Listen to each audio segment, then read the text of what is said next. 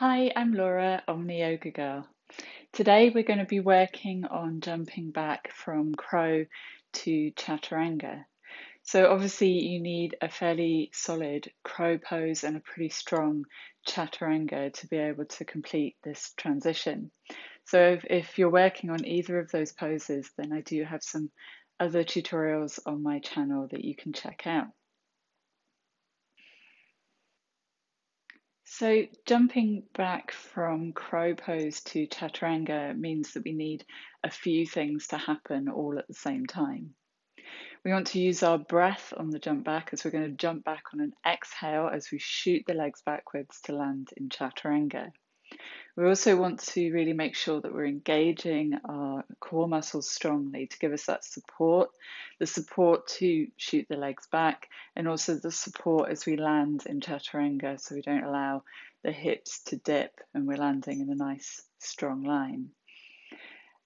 Also, at the same time as keeping the core engaged and as jumping back on the exhale and shooting our legs backwards, we want to be bending our arms more to land it with the chaturanga shape.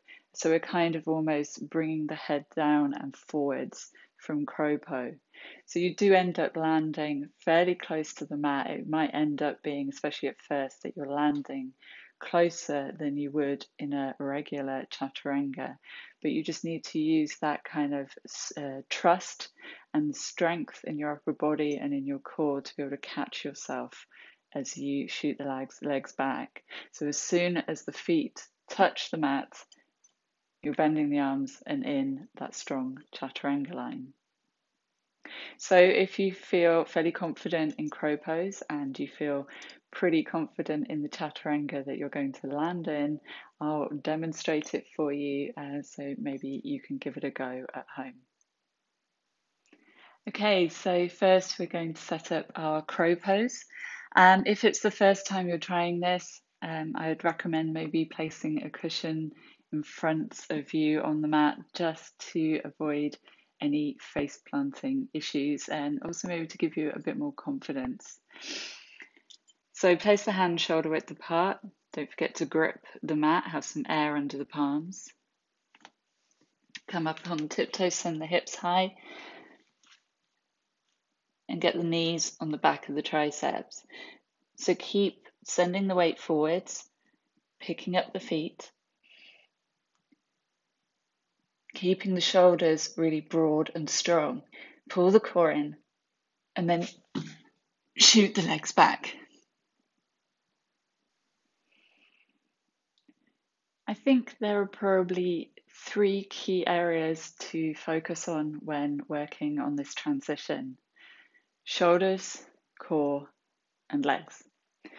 So also when you go into crow pose, once you've got a nice solid hold, I'd recommend not hanging around in it too long, at least at first. Use some of that initial lift and the strength in your core to kind of try and give yourself a lightness so you can shoot the legs back. Sometimes it can feel like your knees are kind of glued to the back of your arms. So if that's the case, really feel like you're shifting the weight forwards, kind of tipping forwards.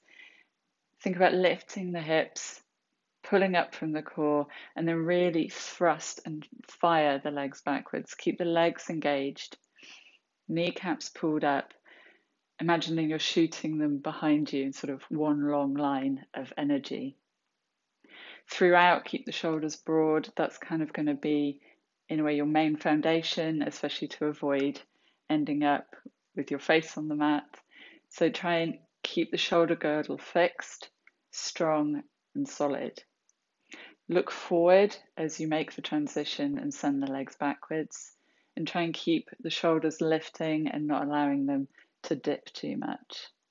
As I said before, really engage the whole underside of your body, obviously particularly focusing on the core in order to support the landing. Think of it as being a bit like your buoyancy aid to keep you lifted and strong. Good luck if you give it a go. Please let me know how you get on. Leave any questions in the comments and don't forget to click subscribe. Thank you very much.